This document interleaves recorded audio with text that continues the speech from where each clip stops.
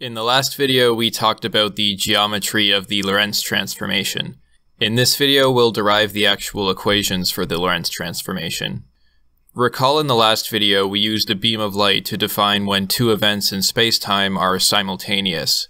We sent a beam of light to the right, which was then reflected back to its source.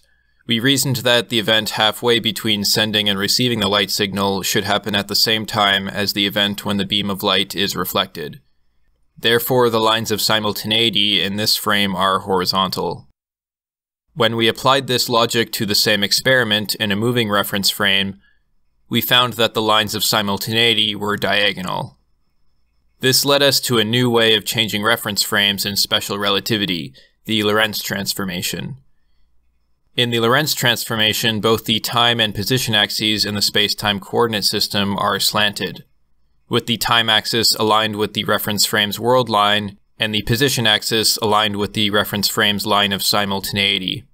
So visually, the Lorentz transformation involves changing the coordinate system so that the time axis and position axis bend toward each other, kind of like the blades in a pair of scissors. Now that we know what the transformation looks like, it's time to get the actual Lorentz transformation equations. So to get the equations for the Lorentz transformation, we need to figure out two things. First, we need the slopes of the new time axis and the new position axis according to the old coordinate system. And second, we need to decide how the spacing changes between the units of time and space. This is related to the effects of time dilation and length contraction. Now, to get the slopes of the time and position axes, I'm going to do a discussion about how we measure time on space-time diagrams. This discussion is going to be pretty boring, but at the end of it, you'll see that we get the slopes of these axes for free using something called the beta coefficient. And we'll get the slopes of the axes without having to do any complicated math.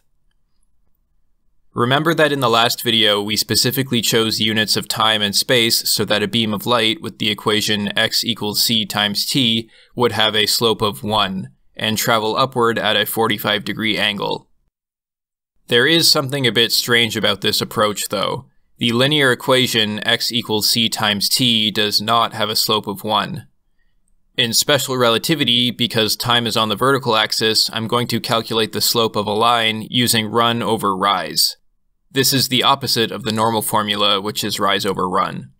If we calculate the slope using run over rise, or position over time, the slope is actually c, instead of 1. There is a way to make this line have a slope of 1, and that's to consider c times t as a single variable, so that we have a ct axis for time and an x-axis for position. Using this interpretation, the equation x equals 1 times ct does have a slope of 1. The run over rise equals x over ct, which is 1.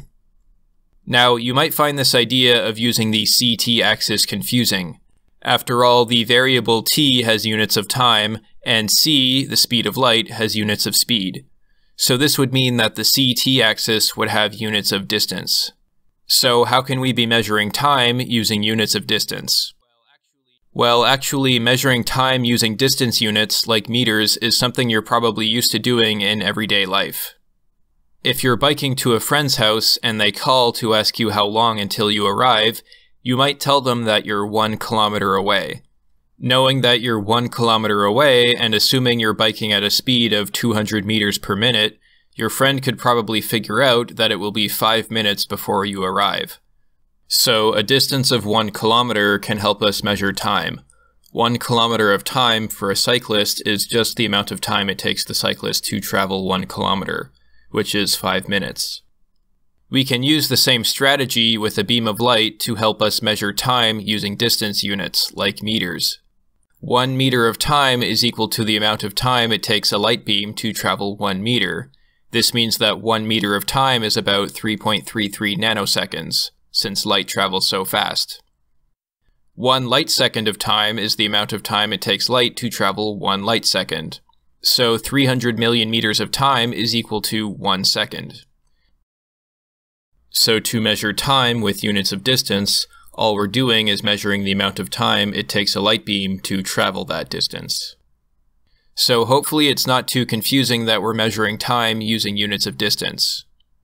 So if we accept this idea of the CT axis, a beam of light with the equation x equals 1 times CT will have a slope of 1.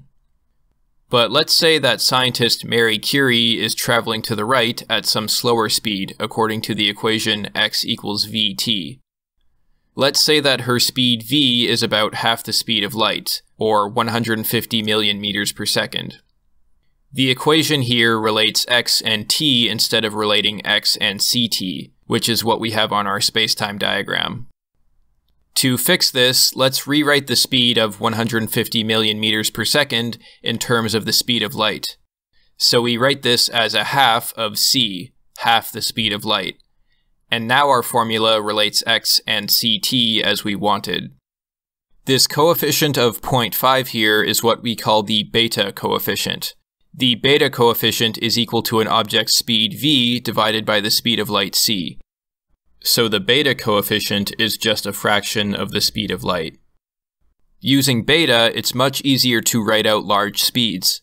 Instead of writing out 150 million meters per second, we can just write a beta value of 0.5. Obviously, light has a beta coefficient of 1, since light is described by the equation x equals 1 times ct. Here we can also see a world line with beta equals 1/2, which is half the speed of light. This world line has beta equals 2/3, 2/3 the speed of light. And this world line has beta equals 1/6, 1/6 the speed of light. So based on our discussion so far, it should be pretty obvious that the slope of the time axis for Marie Curie is just beta, which is the slope of her world line on a spacetime diagram where time is measured using the CT axis. But what would the slope of Marie's position axis be? Well, recall from the last video that the angle formed between the time axis and a beam of light is equal to the angle between the position axis and a beam of light. This means that the position axis will have a reciprocal slope compared to the time axis. For example, since Marie's time axis runs 1 unit of distance for every rise in 2 units of time, her position axis will be the reciprocal and run 2 units of position for every 1 rising unit of time. In this particular case, where the time axis has slope 1/2, her position axis will have a slope of 2, which is the reciprocal of 1/2. In general, when the time axis has a slope of beta, the corresponding position axis will have a slope of 1/beta. And equivalently, instead of writing x equals 1/beta times ct, we can also write beta times x equals ct. So why do we care about the slopes of these axes? Well, with the Galilean transformation, all we were doing was changing the angle of the vertical time axis so that it was aligned with the world line given by x equals vt. This meant that instead of measuring position from the vertical time axis, we measured position from a diagonal time axis. In the new position coordinates, we have to subtract off the distance between the old time axis and the new time axis, which is just v times t. So the new position coordinate x tilde is just equal to the old position coordinate x with the quantity v times t subtracted off. With the Lorentz transformation, we are also tilting the vertical time axis in the same way, so that it aligns with the world line x equals beta times ct.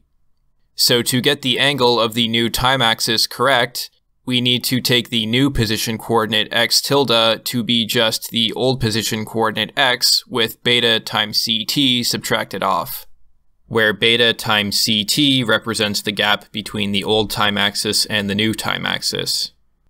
And remember, in the Lorentz transformation, we are also tilting the position axis so that it lines up with a line of simultaneity along the line beta times x equals ct.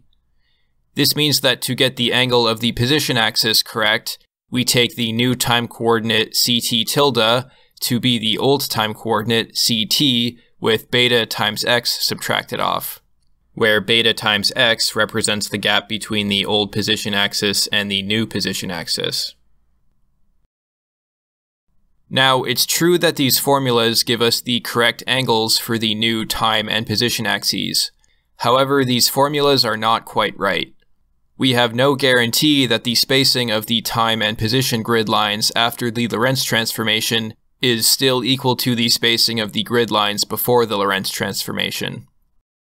In other words, we don't know for sure if the scales of time and space are the same in different reference frames. This is something we sacrifice when we force all inertial frames to agree on the speed of light. The solution to this problem is to multiply our transformation equations by a scaling factor gamma, to allow different reference frames to measure time and space at different scales. If gamma equals 1, then the spacing between the grid lines is equal before and after the transformation. If gamma is less than 1, then the grid line spacing is smaller after the transformation. And if gamma is greater than 1, then the grid line spacing is larger after the transformation. We don't know what gamma is, but we do know that time and space will be scaled by the same amount. In order for the speed of light to remain constant after the transformation, a light beam must travel 1 unit of distance x in 1 unit of distance ct, so that the light beam has a slope of 1. If we scaled space and time differently, the speed of light would change because it would no longer have a slope of 1 in the new coordinates. So basically, the beta coefficients give us the correct angles of the grid lines, and the gamma coefficient gives us the correct spacing between the grid lines. But now we need to solve for gamma. To solve for gamma, we will need the reverse Lorentz transformation. Recall with the Galilean transformation that changes t and x to t tilde and x tilde, we have this negative v coefficient here which represents the velocity change. To reverse the transformation to change from t tilde and x tilde to t and x, all we need to do is change the sign of v from negative to positive. With the Lorentz transformation, we can use similar logic. To reverse the transform and change from ct tilde and x tilde to ct and x, all we need to do is change the sign of the beta coefficients, which represent velocity, from negative to positive. The scaling factor gamma should be the same in both directions, since we can't choose one reference frame to be special. The only thing that should be allowed to change is the direction of the velocity. Now that we have the forward and reverse Lorentz transformation equations, we can solve for gamma. We multiply x tilde by x, which gives us this formula times this formula. Now, assuming that the speed of light is constant in all reference frames, we know that a beam of light should have the equation x equals ct in one reference frame, and the same beam of light should have the equation x tilde equals ct tilde in the other reference frame. If we sub in x equals ct and x tilde equals ct tilde into the formula, we get this. Now we can factor out ct from this term and factor out ct tilde from this term. We can then cancel out ct from both sides and also cancel out ct tilde from both sides to get this. If we multiply these expressions out, we get 4 terms. The positive beta and negative beta cancel out, and we get 1 minus beta squared. If we divide both sides by this term and then take the square root, we get that gamma equals 1 divided by the square root of 1 minus beta squared. We can also replace beta with v over c and write the formula like this. So we have successfully derived the Lorentz transformation equations here, where beta is just the fraction of the speed of light, v over c, and the scaling factor gamma equals 1 divided by the square root of 1 minus beta squared. And if we write things in matrix notation, this is the familiar Galilean matrix, and this is the new Lorentz matrix. If you remember from linear algebra, the determinant of a coordinate change matrix will tell us the change in area of a coordinate grid box after we change coordinates. So to get the change in area from this blue square to this red rhombus, we just need the determinant of the Lorentz matrix. Remember, the determinant of a matrix ABCD equals AD minus BC, and that's the change in area that results from the transformation on the space with this matrix. So then the determinant of the Lorentz matrix is gamma times gamma minus negative gamma times beta times negative gamma times beta. This equals gamma squared minus gamma squared times beta squared, or equivalently, with gamma squared factored out, gamma squared times 1 minus beta squared. But remember, gamma is just equal to 1 divided by the square root of 1 minus beta squared. So if we plug this in for gamma and square it, we find that the numerator and denominator are both equal to 1 minus beta squared. So they cancel out, and we get that the determinant is equal to 1. This proves that there is no change in area between this square and this parallelogram that we get after we apply the Lorentz transformation. Since the determinant of the Lorentz matrix is equal to 1, there is no change in area before and after the Lorentz transformation. This basically means that we need to choose the spacing between coordinate grid lines so that the areas of the grid boxes after the Lorentz transformation stays the same. For now, this seems like just a fun geometric fact, but it will become more important later when we talk about the Minkowski metric. So to sum up the Lorentz transformation equations, we get the slope of the new time axis to be beta, and since the time and position axes make equal angles with a beam of light, the slope of the position axis is just the reciprocal 1 over beta. Next, we choose the scaling factor gamma so that the coordinate grid box area stays the same before and after the Lorentz transformation. Using these two facts, we end up getting the Lorentz transformation equations here. Also, note that if you take the Lorentz transformation equations, replace beta with v over c, and then divide both sides of the time equation by c, you get these modified equations here. This version of the Lorentz transformation equations is more common in high school textbooks. However, for this video series, I'll be using the version of the equations with the ct variable and beta instead. In the next video, we'll talk about how the Lorentz transformations lead to time dilation and length contraction.